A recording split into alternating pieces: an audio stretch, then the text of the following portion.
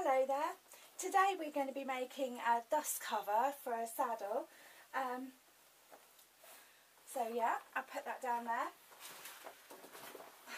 We're going to be using cotton or some sort of natural fibre, just so it's a bit breathable. A bit of elastic. We're going to need a tape measure. This is just to get the sizing right. And we're going to use scissors and our trusty sewing machine, which is right here out of shop. Okay, I hope you enjoy this video. Thank you for watching. So hello there. Okay, today we are making a dust cover for an English saddle. Now I've got some greaseproof paper because I want to do a bit of a pattern for it, because I do need it large enough to cover all of the saddle. Now I know the seat is 17 inches, this is how we measure them, so I know this is a 17-inch saddle. And I know that it goes down such a way. So let's take some measurements and see what we got. So I know the seat is 17 inches, said that. Now from the middle,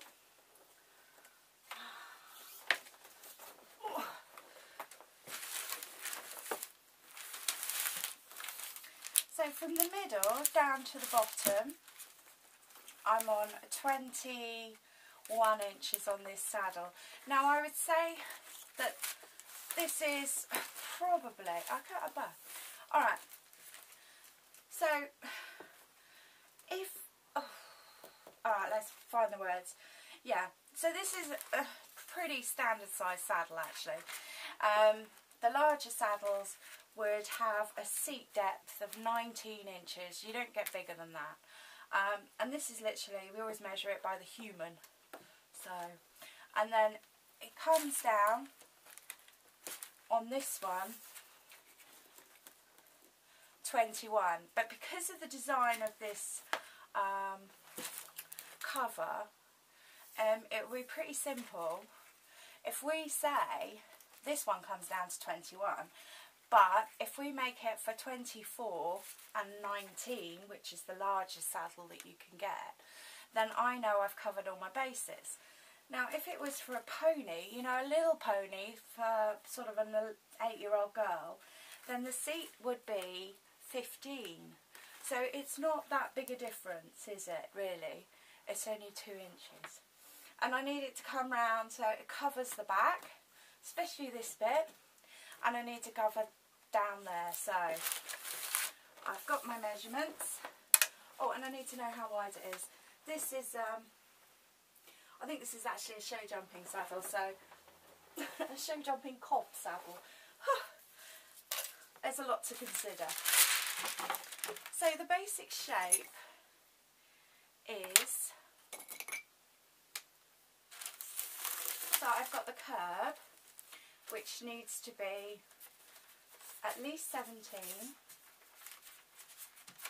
with a hem of, if I go 4, then I know that it will fit a 19-inch saddle. So this is 21 now. And then I've got 21 to go down and 14 across. So I can't imagine it will be any wider than that anyone else's saddle. So let's go for +2, so that's 21. Alright, now I've got, this is just a plain cotton, it's very thin, it's funky, and it's ideal for this, because the idea of having a dust cover is not necessarily to keep the dust off.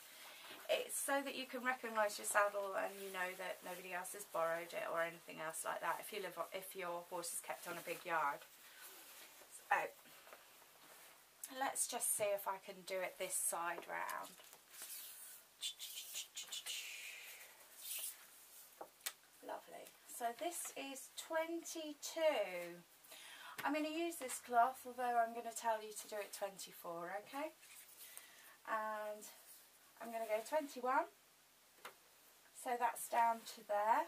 I'm going to mark it with my pen.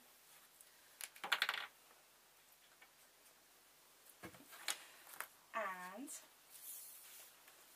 I need it to be 14 inches plus a couple. Lovely. So I can leave this edge straight. This is that goes at the front. That's fine. I will need to curve it round. So I've got my mark there.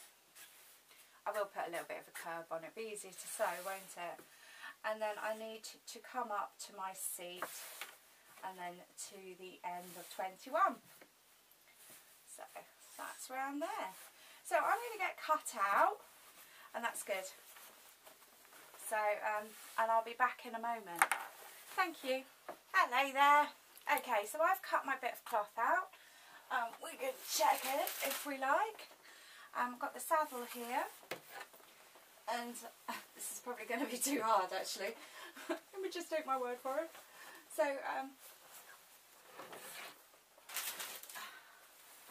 yes. So, there we are.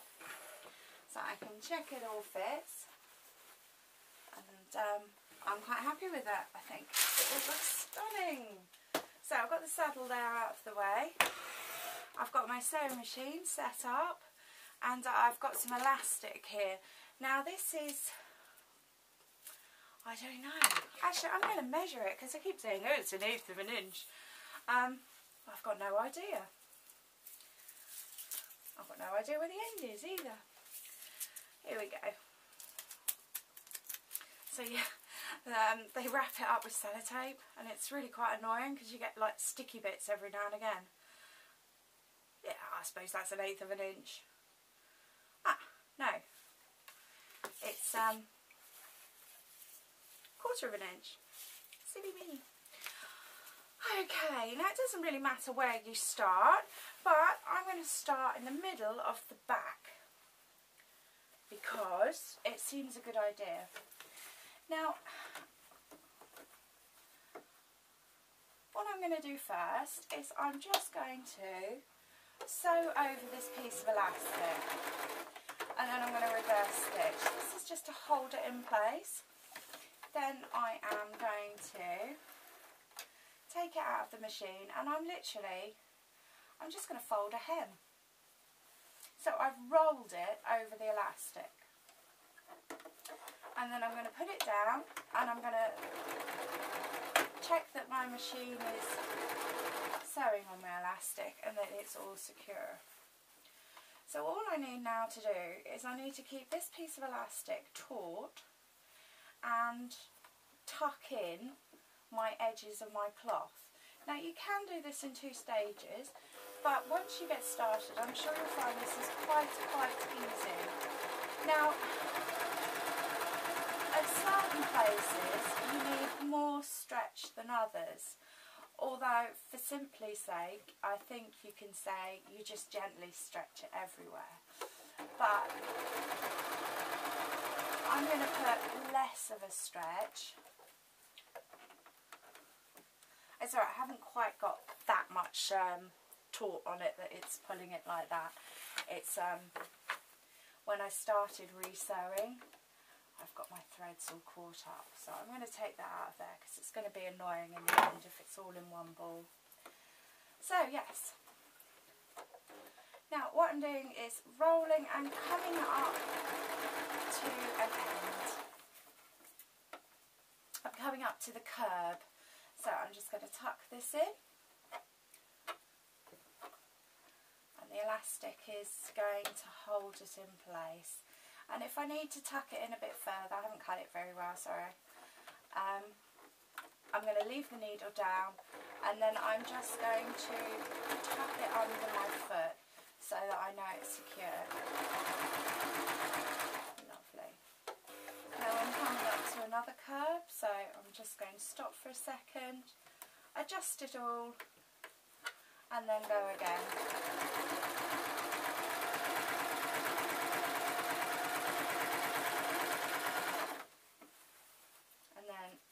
Adjust it all and go again.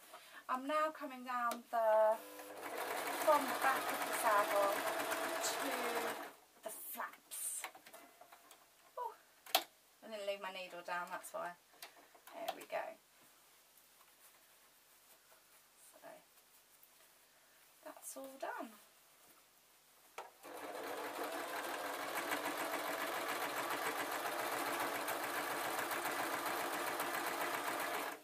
Now you could make this out of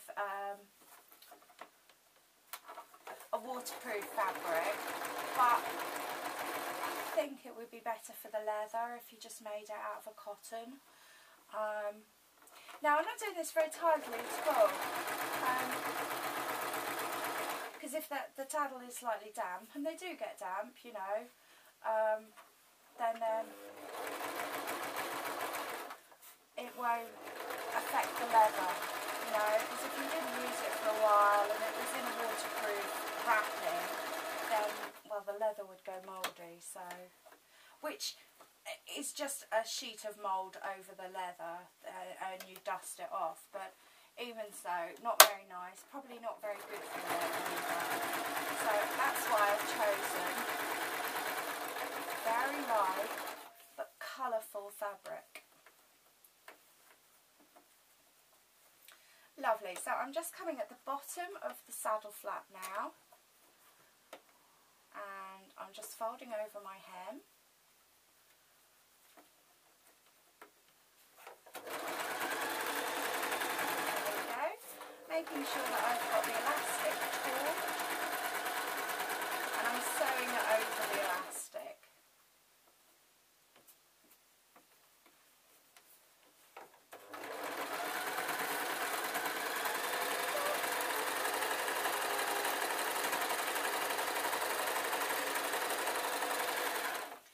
I'm just going around the curve of the bottom of the saddle flap coming up to the front. So it's quite a tight curve, so I'm going to just whirl it round.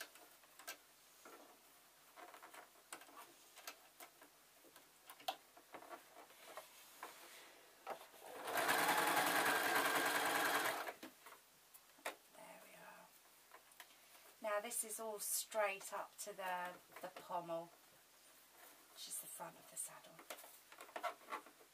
It's like, sorry, it's a bit confusing for me. Two worlds colliding doing stuff for the horse. He never normally gets to come home with me, you know. Anyway.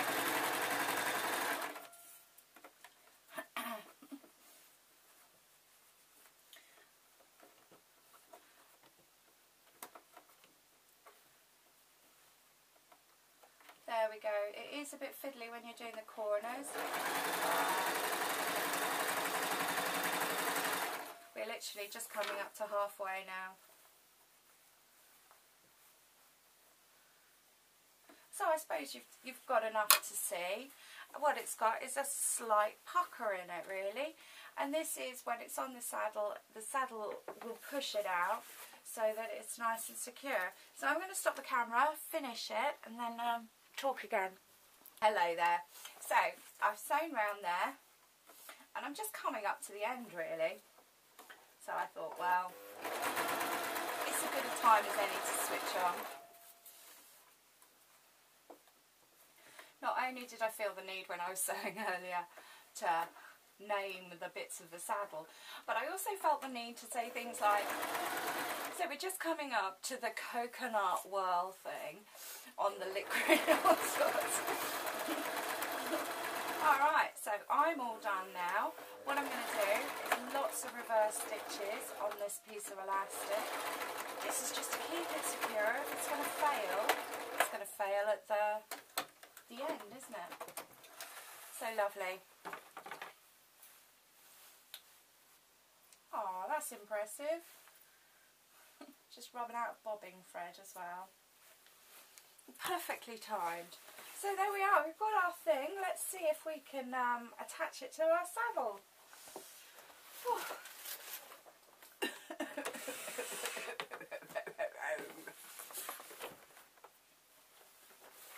Lovely. Might be harder than we said. Here we go.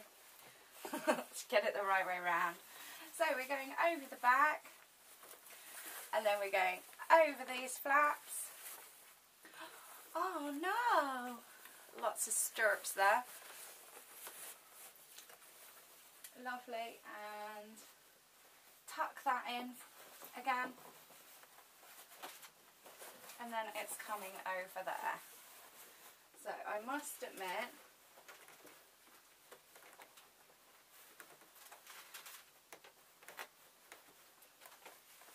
why is it popping off? There we are. If I leave that like that. Oh, I've come undone here.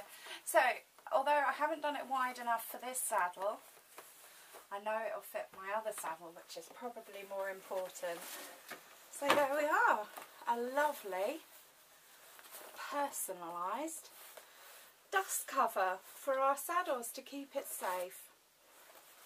Okay, thank you ever so much. I hope you've enjoyed it. It's definitely been a pleasure to sew, and hopefully I'll see you again soon.